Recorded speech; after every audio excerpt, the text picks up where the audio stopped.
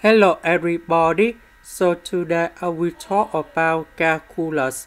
The topic today is about integration. So now I will show you how to answer. I will set up about the function f of x equal to x cosine x minus sine x. Now if we do first the derivative for the both sides, so we do first the derivative of x multiplied by cosine x plus first the derivative of cosine x multiplied by x minus first the derivative of sine x.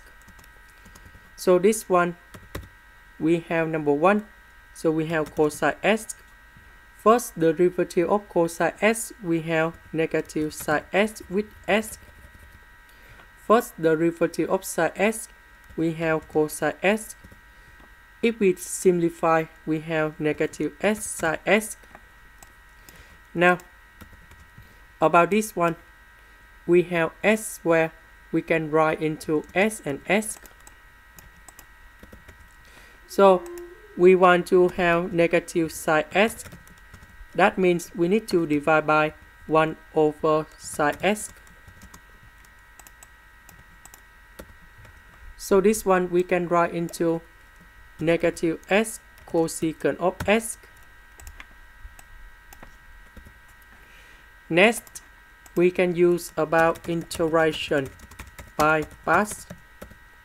Because I want to create negative s sine s for integration by parts on dv.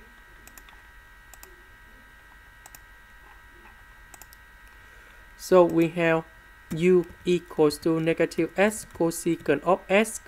So if we do first the derivative for the both sides, we do first the derivative of s, we have negative cosecant of s. Later that we do first the derivative of cosecant of s, we have s cosecant of s cotangent s. And we have ds dv equals to negative s sine s over s cosine s minus sine s to the power of 2 ds. Now we need to use about integration.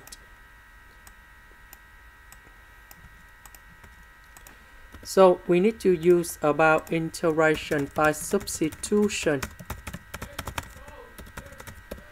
So I will put about u equal to s cosine s minus sine s.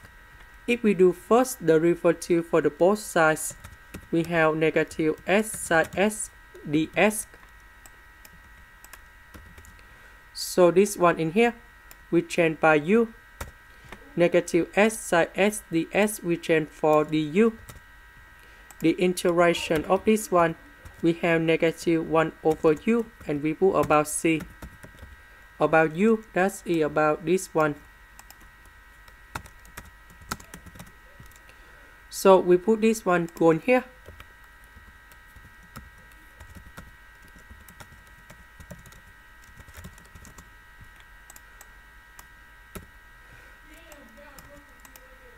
So we have u multiplied by v. Because we have the negative negative, we simplify.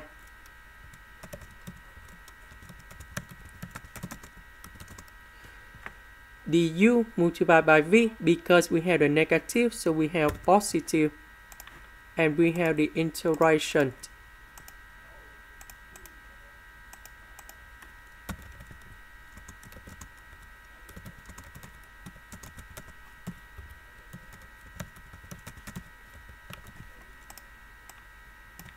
So I will concentrate about this one. We have cosecant of s. Cosecant of s, we can do about factorization.